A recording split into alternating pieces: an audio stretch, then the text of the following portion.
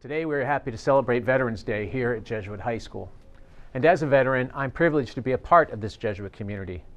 A community of military veterans among the ranks of our alumni, our faculty and staff, our parents, and our parents of alumni.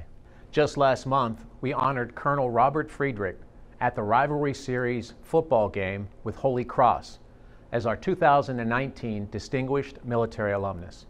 We celebrate and honor today all of America's veterans for their patriotism, their love of country, and their willingness to serve and sacrifice for the common good. On behalf of all of us at Jesuit High School, Happy Veterans Day!